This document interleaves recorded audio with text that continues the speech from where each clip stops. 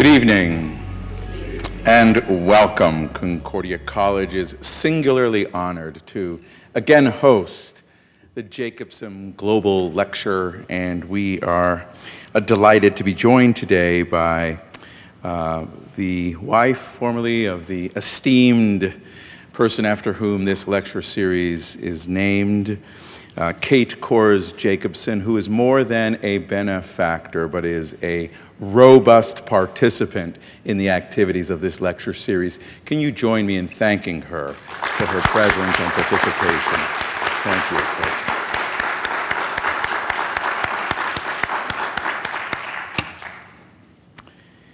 There are many words in your lovely folder. The paper, the quality of the paper is excellent, isn't it? Yeah. And the words tell you everything you need to know about the accomplishments, scholarly achievements, the activism in communities, and the family connections of our speaker. But I'd like to just fill in a few of the blanks, if I may, because I consider Heath Carter a friend. Indeed, he is a scholar. He taught a class at Valparaiso University called The History of Hip Hop. And I think students, when they signed up for that class, in fact, so many signed up that they had to close the section and open another section because of the great demand for his teaching. But I'm sure the students maybe thought one thing, that they were going to get a class on just kind of rhythm and rhyming and rapping. And instead of that, they got a class on ethnomusicology, sociology, cultural studies, rhetoric, urban studies, and of course the social history of the United States of America. I was scheduled 4 years ago to co-lecture with Martin Marty, who is, I know, known to you, Catherine Galschut. He is probably the preeminent religious historian in the United States of America. I was paired up with him somehow, and he became ill approximately a week before the lecture series. Everyone signed up to hear him. And so they were looking for a replacement. At the last minute, I asked Heath Carter if he could please step in. And after Heath Carter was done, nobody thought about Martin Marty again. He had a great week at Camp Arcadia. What I like most about Heath, however, is the way he puts his scholarly work to work on the streets with activism. Heath was very involved, and I stood in awe of him as he led in Valparaiso, Indiana, when he was, since he's at the university there, a very troubling police stop that went bad, and there was behavior that was bad on each side. A young African-American male, he felt he was stopped without reason or cause. A white police officer who felt that he had been insulted and offended by this young man. And the community was in an uproar on both sides. The law and order people were angry. The minority community and those who support minority rights were angry. And Heath stepped into the middle of the fray. And he negotiated and navigated that tempestuous situation with the result that there was an apology from the young African-American male for his conduct that day. And the entire Porter County Police Department agreed to undergo anti-bias training, which is really unprecedented in the state of Indiana. And this is Heath's leadership, putting his scholarly work to action in activism. When I was approached about becoming president here, I reached out to Heath as a friend. He was one of the first people I reached out to.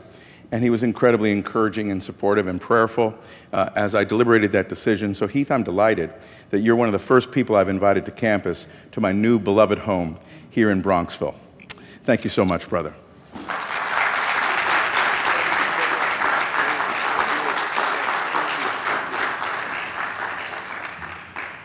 Well, thank you very much, John, for that incredibly generous introduction and for the invitation to be here. It is wonderful to be here tonight, and I also want to thank, of course, Ms. Jacobson and the late Dr. Jacobson for funding this lecture, and I'm amazed and honored to be a part of the list of speakers that you have in your your program tonight. I also want to thank Joyce Kennedy and Avery Davis, who have done so much to make this visit possible, and I really appreciate it. I know that work often goes unnoticed, so yeah, let's give them a round of applause.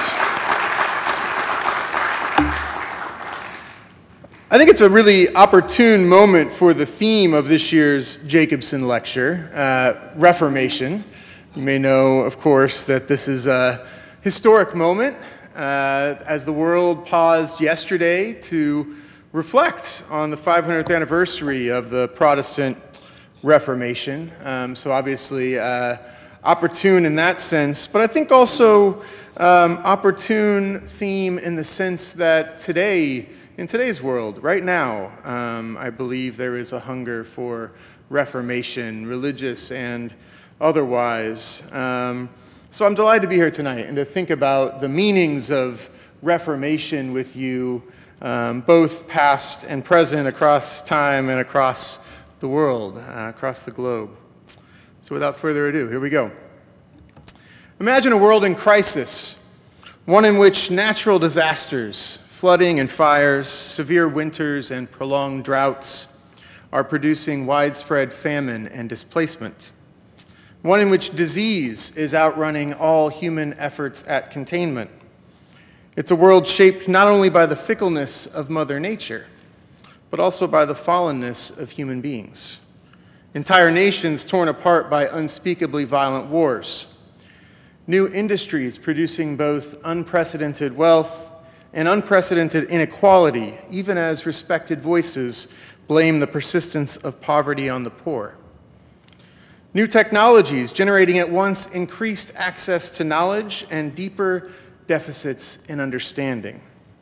It's a world in which the most serious crises have to do with values, and one in which the Christian churches appear powerless to intervene, having become so worldly in their own right that they have lost their way, not to mention the trust of the faithful.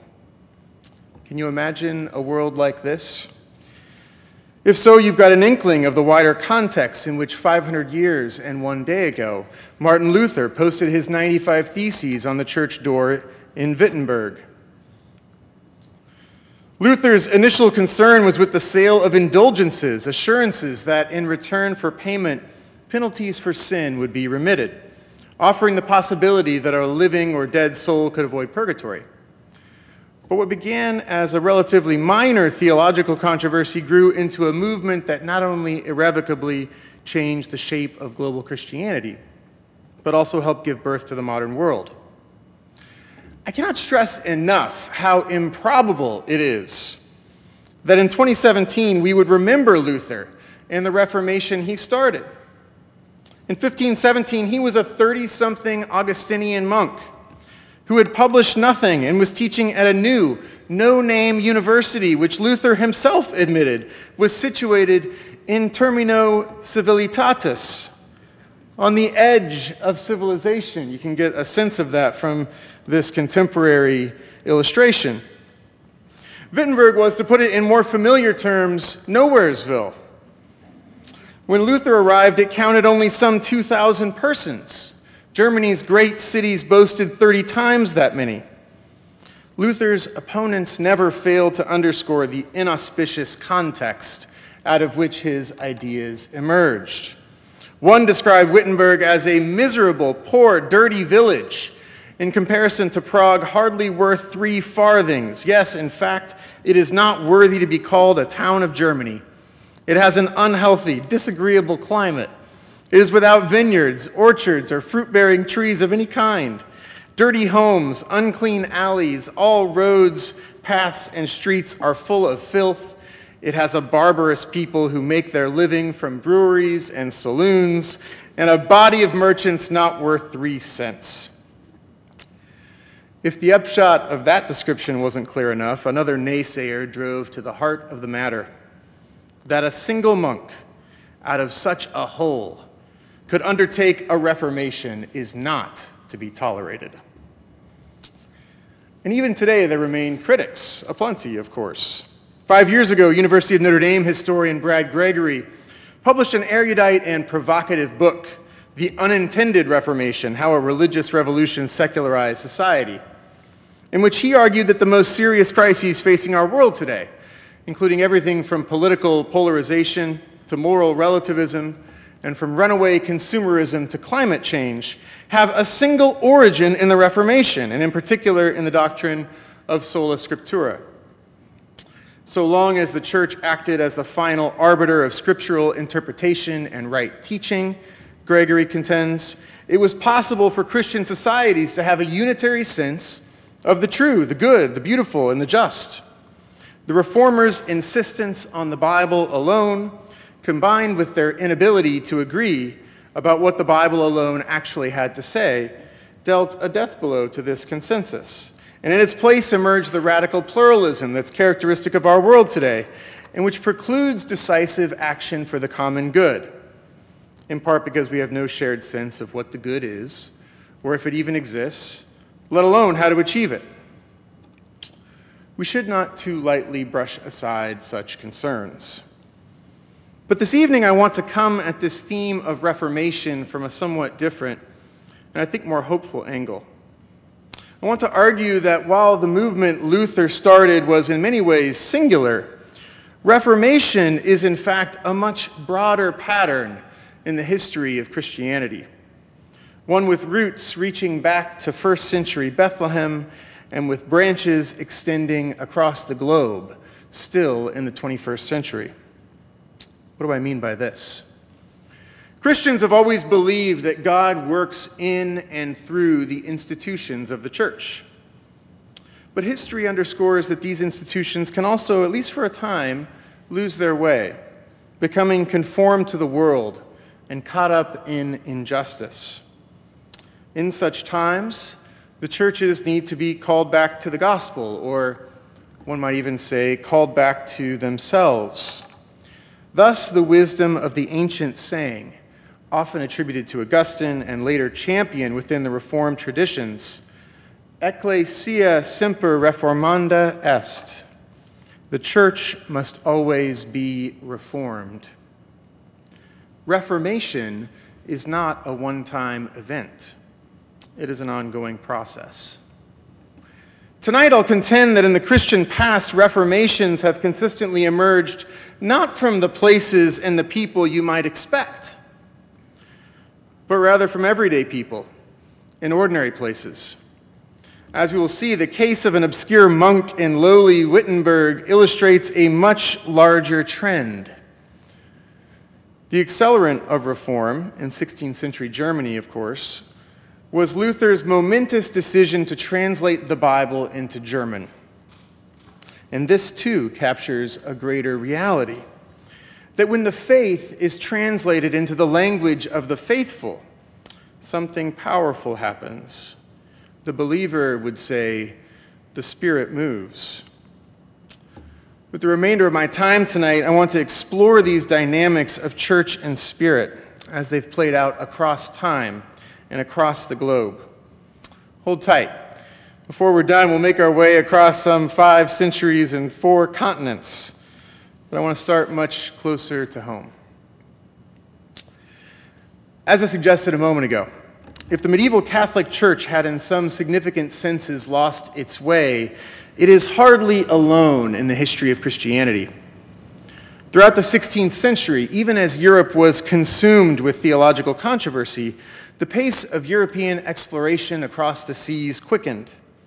Just 19 years after the death of Martin Luther, the Spanish founded St. Augustine, Florida. And 42 years after that, the English established their first permanent settlement in Jamestown, Virginia. By the end of the 17th century, the colonization of the Atlantic seaboard was nearly complete. Now, the popular perception is often that back in the day, people were much more religious, and that the earliest European settlers of North America were deeply pious people fleeing persecution. The reality is that outside of Puritan New England and some scattered Quaker and Anabaptist communities in the mid-Atlantic, the colonies were anything but model Christian societies. The first settlers were often swashbuckling, promiscuous, profiteering young men. eager to escape Christendom's moral confines. Decades passed before the European churches figured out how to move sufficient personnel and resources across the Atlantic in order to begin restoring some semblance of moral order. With that process still in motion, the Christian churches of the New World consolidated their strength in part by sanctifying a brutal trade in human lives. The rise of black chattel slavery was not inevitable. In fact, we know that the first workers in southern fields were European indentured servants. Early plantation owners also tried to put the New World's native peoples to work, but neither of these options proved economically efficient. For a variety of reasons, including especially a susceptibility to disease carried over from the Old World, Native Americans tended to die off, and so were not a dependable labor force. Indentured servants had short lifespans as well, and proved unreliable for other reasons besides. They came to the New World with high hopes, and when these were disappointed, they quickly grew restless. The essential problem was that they had hoped, after their period of indenture, to have land of their own to work. But in Virginia, for example, a small number of very wealthy plantation owners quickly claimed the best land. In 1676, a rebellion of common farmers, Bacon's Rebellion, left the planter class shaken and looking for other options. They found a convenient one in enslaved West Africans who were durable, available, and best of all, unlike the indentured class, never had to be set free. The decision to transition to enslaved labor was motivated by the intoxicating promise of profits and political stability, not by the fact that these West Africans had a different color skin. That promise of profits, of course, bound up in the triangle trade, which you see illustrated here. The planters immediately confronted two logistical problems with enslaved labor. One, because they would never be free, enslaved laborers had little incentive to work. The planters did the best they could to create one, passing laws that sanctioned violence in order to extract labor. One 1669 law, an act about the casual killing of slaves, gave masters every assurance that if a slave should happen to die in the course of being punished, the punisher would not be held legally responsible. One gruesome court record reveals that in 1707 the law was invoked, giving a planter, quote, full power according to law to dismember two incorrigible Negroes, Bambara Hari and Dina. The threat and use of violence to keep black people in their place, quote unquote, emerged within years of West Africans' arrival in the New World, and that threat would not soon go away. But there was a second problem. For a number of years, West Africans worked in the fields alongside European indentured servants. Often we forget this moment. The planters, interestingly, did not assume that the European indentured class was racist. Rather, the planters were absolutely terrified of the possibility of an underclass alliance and cultivated what? Racism in order to prevent it. Across the colonies, legislatures passed laws designed to foster contempt for the enslaved. They empowered masters to apply 30 lashes to the bare back of any enslaved person who, quote, shall presume to lift up his hand in opposition against any Christian, unquote. The term Christian was understood to include European indentured servants, but not West African slaves. We'll come back to that in just a moment. The laws at the same time forbade masters from whipping, quote, a Christian white servant naked without an order from a justice of the peace. This inscribed a distinction between Europeans and Africans into law. Similarly, legislatures protected servants' property while confiscating that which belonged to slaves. Most importantly, they criminalized interracial relationships. In Virginia, whites who married slaves were banished from the colony. Ministers who presided at any such marriage were to be fined 10,000 pounds of tobacco.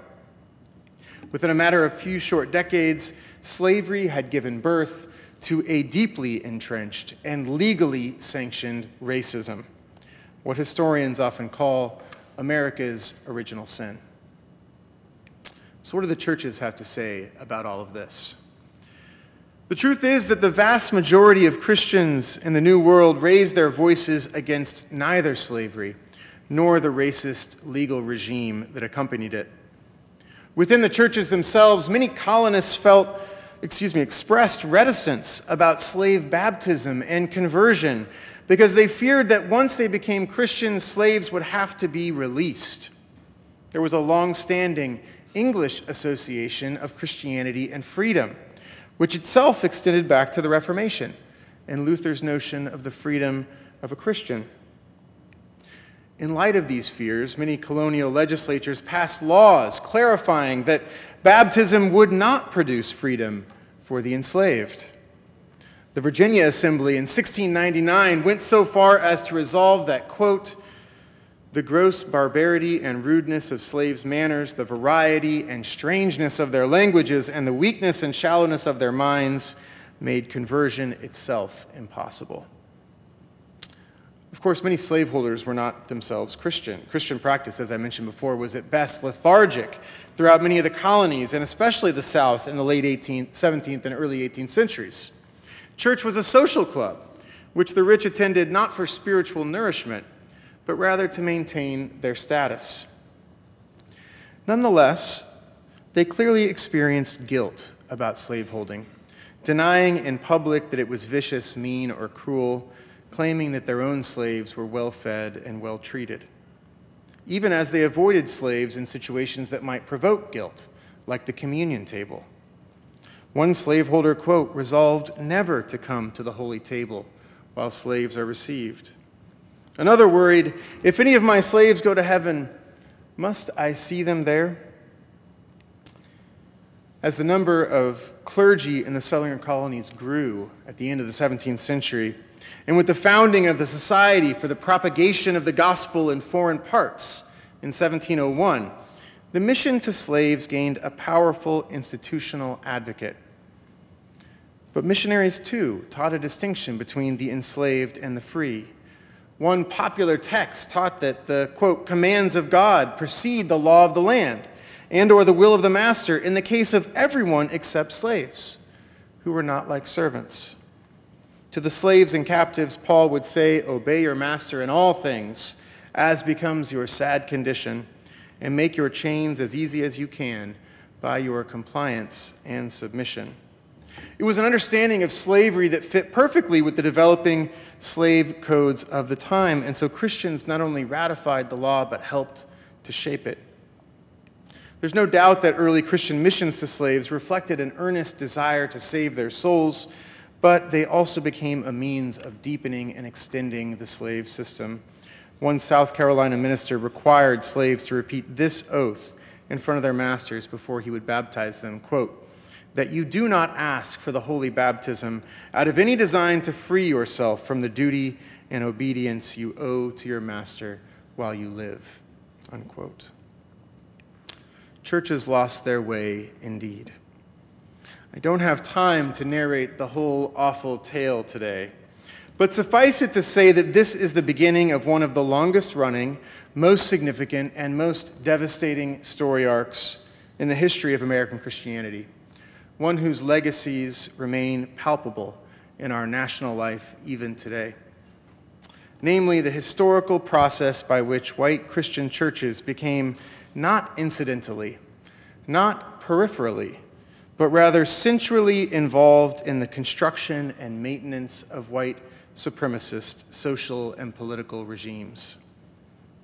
This has never been true to a person or to a congregation, of course, but it has nevertheless been broadly true, and far more than popular memory typically allows. The notion that there was vast white Christian involvement in abolition and the civil rights movement simply does not correspond to history. While white believers have often imagined the United States as a new Israel, a light unto the world, it's not hard to understand why, as historian Albert Rabbitoe has argued, African Americans found it to be a new Egypt. In Malcolm X's memorable turn of phrase, we didn't land on Plymouth Rock. The rock was landed on us. And yet, there is another story to be told. A story about how enslaved African Americans found in the Bible, a Bible which was given to them in the interests of securing their obedience, not only the strength to persevere, but also the courage to resist. Even while in bondage and often denied opportunities to learn to read or write, black believers, evangelized by the master class with its culturally captive faith, nevertheless had the eyes to see and the ears to hear the true gospel. In hush harbors far removed from the big house, enslaved persons gathered to praise and worship a God who created them as full human beings in his very image. A crucified God who knew suffering and who stood with them in the midst of theirs. A God who had led the Israelites out of Egypt, who proclaimed liberty to the captives, and who longed for them, yes, for them to be free. The racial reformation of American Christianity and of American national life did not begin in gilded downtown cathedrals. It did not begin at the White House. It began in the slave quarters. And it began among persons so despised that they were not even counted as persons by the founding fathers who drafted the original Constitution of the United States of America. This Reformation advanced in fits and starts, confronted at every turn by concerted opposition, sometimes explicit and violent, sometimes subtle and concealed. But advance it did through the courageous witness of ordinary persons who answered God's call to do extraordinary things. Persons like Richard Allen and Absalom Jones, who, when told in 1792 that they could not kneel in prayer alongside their white brothers and sisters at Philadelphia's St. George's Methodist Church, completed their prayers and then walked right out of that church. They went on to found some of the first independent black institutions in these United States. This Reformation advanced through the witness of women such as Jarena Lee and Sojourner Truth, whose encounters with God in the midst of their everyday lives emboldened them to take uncompromising stands for the dignity of black women in a society that consistently devalued and degraded their humanity. I could hardly begin to do justice this evening to the great cloud of witnesses whose faith propelled them into the centuries-long black freedom struggle. But it is All Saints' Day. Had I more time, I would tell stories of Ida B. Wells and Henry McNeil Turner, of Ressie Taylor and Howard Thurman, of Fannie Lou Hamer and Martin Luther King Jr., and many more besides. Needless to say, their sacrifices did, over the course of time, begin to reform both church and nation. Historians argue that the prophetic faith of black civil rights activists steeled a mighty mass movement in ways that the optimistic liberalism of many white reformers could not and did not. While many white reformers underestimated the power of evil, African Americans knew that it was real and formidable. They had long experienced it firsthand. And yet they also knew a Savior who had taken up his cross, a resurrected Savior, whose victory over death and oppression empowered them to pick up their crosses in the hope that a day was coming, and soon, when they would indeed overcome. This faith strengthened them to endure even the most devastating setbacks, and there were many. At the funeral of Martin Luther King, James Bevel preached, and I quote, "There's a false rumor around that our leader's dead. Our leader is not dead. Martin Luther King is not our leader." There was some hesitation from the crowd at this moment. It had been crying aloud, "Talk it," in response to Bevel's words. But he went on, "Our leader is the man who led Moses out of Israel." "That's the man," the crowd exclaimed. "Our leader is the man who went with Daniel into the lion's den." Same man. "Our leader is the man who walked out of the grave on Easter morning. Our leader never sleeps nor stumbles. He cannot be put in jail. He has never lost a war yet. Our leader is still on the case. Our leader is not died. On one of his prophets died, and we will not stop because of that." This remarkable, spirit-formed, Reformation-powering faith continues to propel struggles for racial justice today. That fight is far from over, but already it has changed the course of history, not only here in the United States, but also around the world. Consider what happened when Dietrich Bonhoeffer came to New York City. This is him shortly thereafter. The German Lutheran pastor and theologian arrived in this corner of the world in 1930 as a Sloan Fellow at Union Theological Seminary. Up to that point, Bonhoeffer, just 24 years old, had demonstrated strong sympathy for his homeland's theological mainstream, which, contra the spirit of Martin Luther's teaching, often more or less equated being a good Christian with being a patriotic German. The year before his arrival in the United States, Bonhoeffer had gone so far as to declare, quote, "It is simply not possible to love, or as the case may be, to protect both my enemy and my people," or my Volk. In later years, when the Third Reich seized on this latent preference for the German Volk and turned it into a demonic genocidal ideology, Bonhoeffer resisted. What inoculated him against this virulent disease? In an important book entitled Bonhoeffer's Black Jesus, ethicist Reggie Williams argues that it was certainly not Union Theological Seminary, where he found a vague and unappealing Protestant liberalism. Bonhoeffer memorably reflected, quote, "In New York, they preach about virtually everything. Only one thing is not addressed, or is addressed so rarely that I have as yet been able to hear it, namely the gospel of Jesus Christ. The cross, sin and forgiveness, death and life." It was not Union, but rather Harlem, that changed him. In particular, it was Bonhoeffer's friendship with a black man by the name of Albert Fisher, the son of Charles Fisher, one of the founding pastors of Birmingham, Alabama's 16th Street Baptist Church, which you may know as the site of an infamous 1963 bombing that took the lives of 4 girls attending Sunday school.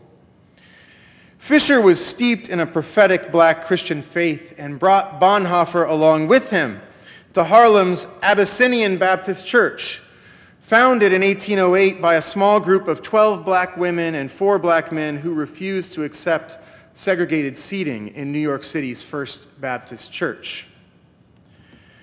At Abyssinian, the young German encountered a vein of preaching and song that magnified a Jesus who suffered in solidarity with the marginalized. Bonhoeffer would later write that it was through these experiences in Harlem that he truly became a Christian. And the implications for his social witness were profound.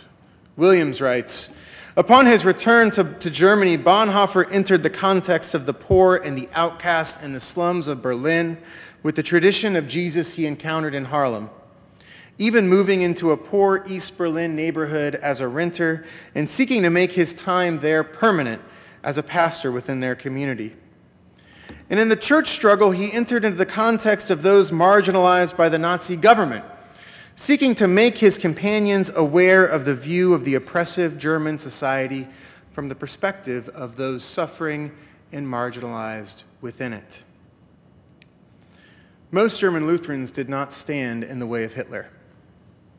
Bonhoeffer did, at least in part because during his time in Harlem, his faith had been reformed. We can find parallel reformations across the world, including, for example, in colonial Africa.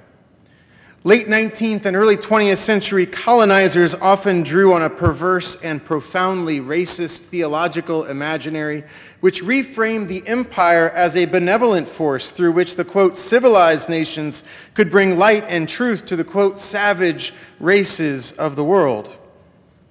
Take up the white man's burden, the British poet Rudyard Kipling famously exhorted in one 1899 poem. At their worst, Christian missions to Africa's indigenous peoples were, in the words of one leading scholar, colonialism at prayer. But the story doesn't end there. Just as American plantation owners got more than they bargained for when they passed the Bible along to the enslaved, so too did modern empires. Consider what happened in Kenya when British missionaries translated the scriptures into Gikuyu, the language of that nation's largest ethnic group. As Kenyans read the Bible for themselves, it became apparent almost immediately that it belonged as much to them as it did to the British. And so, not surprisingly, Christianly infused movements for independence began to sprout. Lamin Sanneh, one of the foremost historians of world Christianity, explains the fact that the Gikuyu Bible contains stories of slavery and freedom, captivity and liberation, exile and homecoming, death and resurrection made it a primer for the decolonization campaign and a godsend for nationalist aspirations. The Watu wa Mungu, the people of God, were just one example. The colonial administration considered the group and its leaders to be false prophets. Their teachings, however, were profoundly infused with biblical perspective. So far as they could tell, the God of the Bible, whom they called Mwene Niaga, was the God of their history. And just as God had rescued the Israelites from Pharaoh, so would he deliver them from the clutches of colonial rule. The Watu wa Mungu were brutally suppressed in 1934. But as Sanneh points out, the colonial system did not survive the forces that they had activated. Across nations and continents, this same pattern has played out time and time again, as the gospel of colonization has given way to waves of indigenous-led reformation. And just as in 16th century Germany, these movements have thrived especially in those places where the Bible has been translated into the vernacular, the language of the people. One African Christian, holding a translated gospel in his hands for the first time, declared, "Here is a document which proves that we also are human beings, the first and only book in our language." Another reflected, "I know that in my body I am a very little man, but today as I see the whole Bible in my language, I feel as big as a mountain." In the wake of mid-century decolonization, a growing number of missionaries, belatedly perceiving the vital connection between the indigenization of Christianity and the evangelization of the world, devoted themselves to the work of translation, and not just of the Bible, but of other Christian forms as well. One of the most striking examples of this is the Maasai Creed, developed collaboratively by missionaries and the Maasai people in 1960. It reads as follows, and I've put it up here. I don't know how well you can see that, but I'll read it for you. "We believe in the one high God, who out of love created the beautiful world and everything good in it. He created man and wanted man to be happy in the world. God loves the world and every nation and tribe on the earth. We have known this high God in darkness, and now we know him in the light.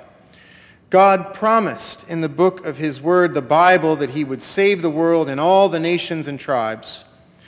We believe that God made good his promise by sending his Son, Jesus Christ, a man in the flesh, a Jew by tribe, born poor in a little village, who left his home and was always on safari doing good, curing people by the power of God, teaching about God and man, showing the meaning of religion is love. He was rejected by his people, tortured, and nailed hands and feet to a cross and died. He lay buried in the grave, but the hyenas did not touch him. And on the third day he rose from the grave. He ascended to the skies. He is the Lord. We believe that all our sins are forgiven through him. All who have faith in him must be sorry for their sins, be baptized in the Holy Spirit of God, live the rules of love, and share the bread together in love, to announce the good news to others until Jesus comes again. We are waiting for him. He is alive. He lives. This we believe. Amen. It was a reformulation of the Apostles' Creed that reflected Reformation. Indeed, major changes in the methodology and practice of Christian missions. Changes driven not by elite church administrators, but rather by ordinary believers in many places you and I have never even heard of. The story of Christianity and colonialism in Africa is a complicated one, but it leaves no doubt, as Sommer puts it, that, quote, the Missio Dei could not be held hostage to Europe's rule of cultural assimilation. And what was true in mid-20th century Africa is true across the globe today. The shape of world Christianity is changing at a breathtaking pace, and its central hubs along Europe and North America are moving south. You can see an indication of that in this chart here today, the way that it's changed over just the last 100 years. Nigeria today has twice as many Protestants as Germany, once the beating heart of the Protestant Reformation. Latin America, which boasted only 60 million identified Christians in 1900, now has more than 550 million believers, nearly 1/4 of the world's total. It is nearly impossible to generalize about the substance of faith in these far-flung places, but there can be no doubt that explosive growth continues to track, as it has for the last 500 years, with the translation of the Bible into the languages of the faithful. Consider Christianity's surging presence in Asia today. When Mongolia's communist regime collapsed in 1990, there were not even 10 professing Christians in the entire country. Today, there are more than 50,000. In Korea, the translation of the Bible into Hangul has produced electrifying results, boosting literacy, cultural arts, and national pride. It's almost certain that last Sunday, more people attended this church, the Yoido Full Gospel Church in Seoul, South Korea, than attended all of the churches in many a major North American denomination. All signs point to similar developments in China, which experts predict by 2030 will be home to more Christians than any other country on earth. You can see the trend here. One former government analyst writes, "You can no longer say that Christianity is a foreign religion. The churches are led by Chinese. You see Chinese Bibles. You hear Chinese worship songs. You experience a Chinese style of worship. The church looks and feels Chinese. Christianity has finally taken root in Shenzhou, in China, the land of God." What should we make of these reformations? What do these stories have to do with our lives and our moment? Like Luther 500 years ago, we live in difficult times, at a moment in history that resonates a little too closely with the first stanza of William Butler Yeats's famous poem, The Second Coming. If you don't know it, it reads like this: "Turning and turning in the widening gyre, the falcon cannot hear the falconer. Things fall apart. The center cannot hold. Mere anarchy is loosed upon the world. The blood-dimmed tide is loosed, and everywhere the ceremony of innocence is drowned. The best lack all conviction, while the worst are full of passionate intensity." Yeats wrote the poem in the wake of the First World War. Chinua Achebe borrowed a line from this poem in his well-known 1958 novel based on the real-life events in Africa during the process of colonization. Things fall apart. Today, the poem might call to mind places like Myanmar and Syria, where brutal atrocities have become part of the everyday routine. But the problems are not just out there. Closer to home, we are living in a moment of historic inequality, of surging ethno-nationalism, of racial strife, and of routine violence punctuated by the all-too-regular mass shooting. There are serious questions as to whether our shared institutions have the strength to confront these challenges. The well-known conservative analyst and presidential advisor Peter Weiner recently lamented the nihilism currently coursing through our politics. Meanwhile, by any number of measures, our churches too are faltering. In a 5-year period from 2007 to 2012, the percentage of Americans who identify as Christian fell from 78% to 73%. That was in 5 years, 5%. While the ranks of the unaffiliated, the nuns, that's N-O-N-E-S, as they have come to be known, swelled from 15% to 20% of the total population. You can see the trend of the rise of the nuns, as religion scholars call them, on this chart. These declining numbers of religious affiliation reflect, at least in part, serious concerns about the compromised social witness of the institutional churches in our moment. The younger generations, especially the kinds of folks that I interact with on a daily basis, seem to be saying, if that's what Christianity is all about, then I'd rather do brunch on Sunday morning. And yet, if we take the long view, as we have tonight, then I think even now we may find reason for hope. The world is seemingly always on the cusp of disaster. Churchly institutions, as we've seen, have often ended up, at least for a time, on the wrong side of history. That's true whether we're talking about early modern Germany, the antebellum South, or colonial Africa. But even so, the Spirit has continued to move in surprising and unpredictable ways among the faithful. Reformations often come when they're least expected. If this pattern I've traced here tonight holds, then we should train our eyes and ears to look and listen for God's movement in the places and among the people we might least expect. We should prepare our hearts and souls and minds not to wait for great leaders in high places to rescue us, but rather to answer God's call to faithfulness in our time and in our place.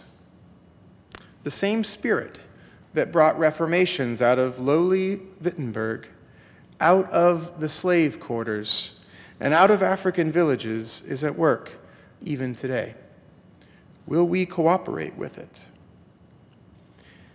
If we answer in the affirmative, then the historical journey we've made this night, which reads as a cautionary tale for those invested in the spirit of the age, should give us the confidence to sing and say the very same words that Martin Luther penned all the way back in the 1520s.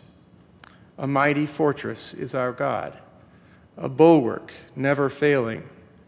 Our helper he amid the flood of mortal ills prevailing. We have had no shortage of mortal ills. We have no shortage of mortal ills today. And yet, may we move forward in faith, knowing, as Luther ends that beloved hymn of the Reformation, God's truth abideth still. His kingdom is forever. Thank you.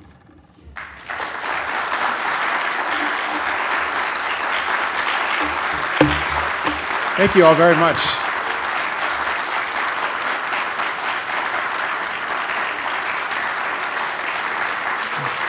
Thank you. I'm happy to take a question or two. I don't know if we have time or, yeah, sure. No, as much a question as a comment to thank you for your brilliant presentation. Excellent. Your institution, your University of Valparaiso, and your students and your church are fortunate to have you associate with them. Yes. Thank you very much. Welcome. Could I ask you to comment a little bit on secondary students' preparation, their introduction and their education, in history, world history and American history? Because when I see them a few years after graduation, high school graduation, so much of history, a lot of what you talked about this evening, are completely new to them. Many white elephants, no one white elephant really, but lots of white elephants. So I'm wondering about this, what your comment is about the state of high school history. Well, my experience is very similar. When I teach at Valparaiso University, we have wonderful students, but I'm teaching a course right now on the long civil rights movement. It's a course with a great mix of students and in every way, including racially. And my experience has been, I love teaching that class. It's a big class. I love teaching it because it is a class where you can kind of walk in and surprise the students every day. That's a sad thing in a way, because it means that both my white students, but also even my African American students, many times don't know the history that we're traveling through. So I suppose as historians we need there to be a little bit of not knowing out there so we can stay in business, but I think, it is a problem, and it's an ongoing problem, both for church and society. I believe that for the churches in particular, it's just vital to know our history. I think it's so vital to reflect on where we've been if we're to know how we should go forward. So, I think that's part of what my sense of vocation would be, is the sense of the joys of raising awareness and knowledge of these kinds of stories among people who may not know them. Yeah. Yes. Yes, indeed. Thank you for your presentation. Whenever I hear the whole notion that somehow the codification of the Bible has been a standard by which Reformation has progressed. The thing that happens in my brain is faith cometh by hearing. And so I wonder whether or not the whole notion of having the Bible in a form that can be accessed by folks actually derails the Holy Spirit process, because the intent was that it would be heard, not held. And so I wonder if you're just using me. I think it's a great point. I would say it's a both and. For example, in the example I gave of enslaved West Africans and then African Americans, in many cases, it wasn't necessarily, in the Bible didn't need to be translated in that case, right? It was a broader sense of translation, namely taking a certain rendition of the gospel and a certain rendition of Christianity and sifting through the dross to find the gold of the gospel in that case. And in many cases, that is an oral culture, as you're rightly pointing out. This argument about the Bible and the translation of the vernacular is one that I think historians of world Christianity have seen as important, because it's not only about, I think the case of slaves here in the United States is illustrative of a broader thing. It's not so much about the physical artifact as it is about the loss of control by one group and the experience of ownership on the part of another. And when Christianity becomes owned by people, it takes on, it comes with power, I think is and so sometimes that might, in written cultures, mean this translation, literally the translation of the Bible into their language. But even beyond, much more broader than that, is this idea of translating the faith into the, I mean, I try to do this with my kids, right? Translating the faith into language that they understand. And I think there's some broader principle at work there. People can come to know it in their own terms. Does that make sense? Yeah, sure. Yeah. I think that in any intellectual endeavor, religious or otherwise, that the foundation of that exercise is a set of shared basic facts. Yeah. Right? And then the exercise is, well, I interpret the facts this way, you may interpret them that way. Yeah. It seems to me what's going on is a war on that, in essence, where, in fact, we don't agree on basic facts anymore. And I guess my question to you as a historian is how do you deal with that? How do you bring people together who have lost the ability to agree on the most basic set of facts? This is a central problem. I, as a historian, I'll say it's not the first time that this has ever happened. I mean, it's happening on a scale that's maybe new in the sense that Twitter wasn't around 100 years ago or something like that. I guess for America, though, it's sort of a... Well, but 100, you know, in the late 19th century, for example, I wrote a book about this period in Chicago, and you know, you've got penny papers that have vastly ranging ideas of what's actually happening in the city, and rumors are flying, and you know, so it's not that there was a kind of, I think what's unusual is actually this moment that many of us came of age in, where there was a kind of, around the kind of network news, a kind of shared moment, or a shared experience, and so there does feel to be a loss. But it's not the first time in history that we've had this sort of thing. The digital piece is new, and so that's important. I mean, I would say this. I mean, I think I defer to some of my colleagues in sociology. I mean, I think about the work of someone like Robert Wuthnow, who wrote this excellent book on sort of the decline of denominations, and this is a case in point for the problem that we're facing as a society.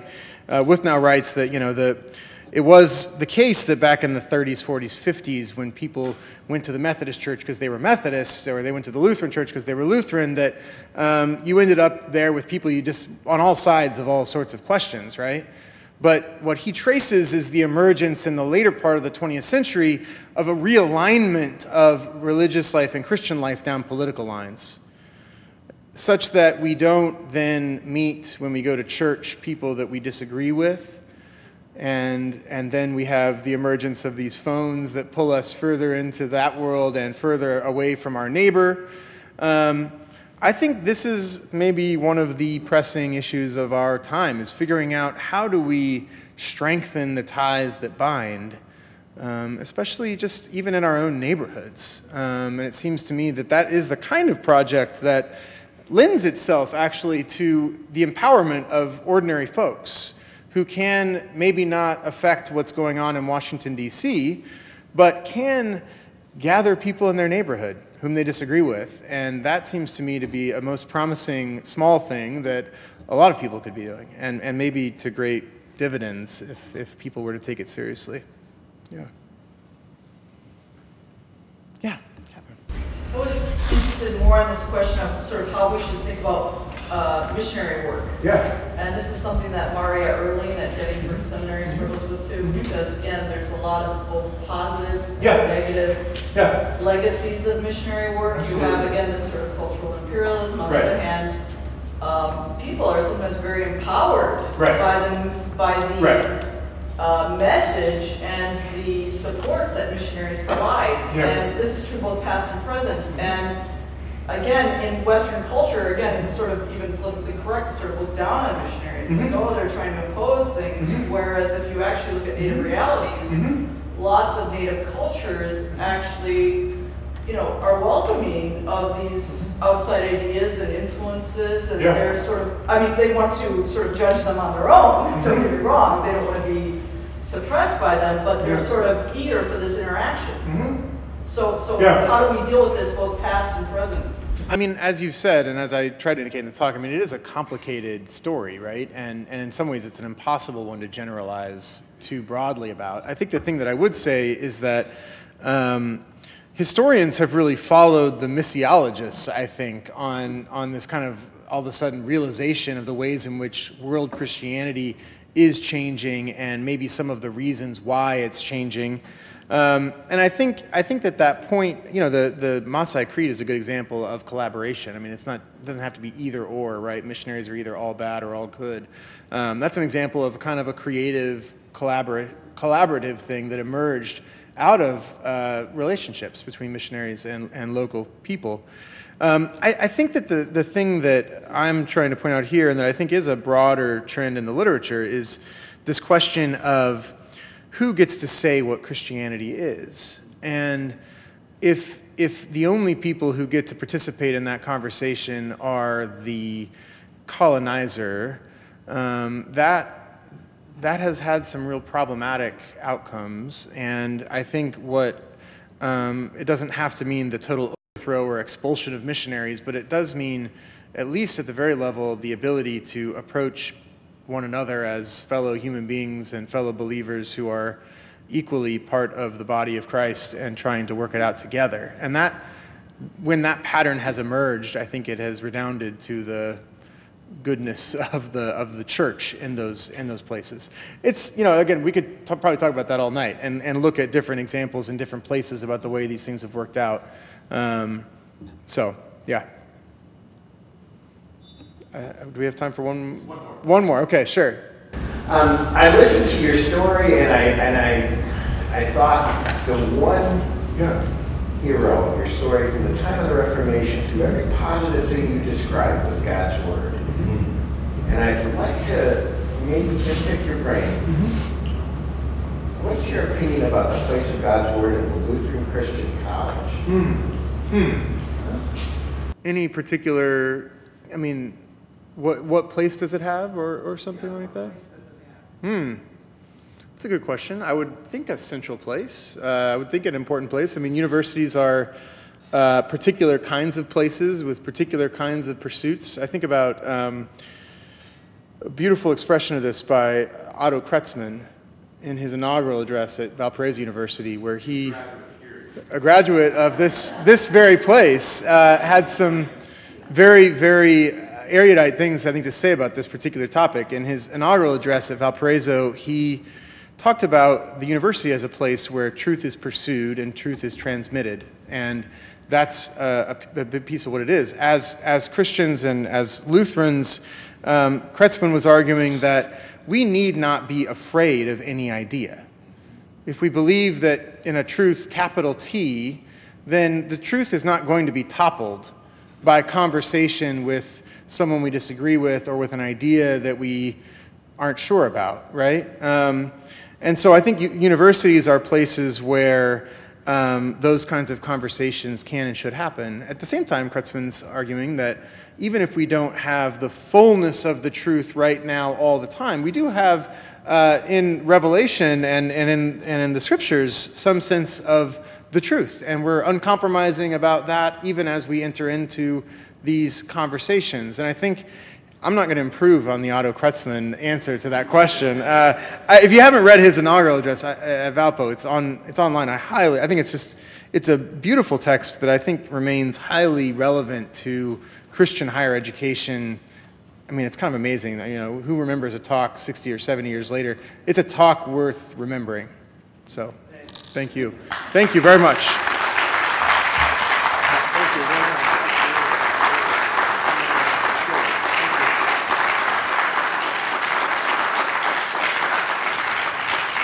Thanks, Kate. Thanks, all of you, for joining us. Provocative, prophetic, and prompting us to be reformers in the places where we find ourselves. Thank you. Have a great evening.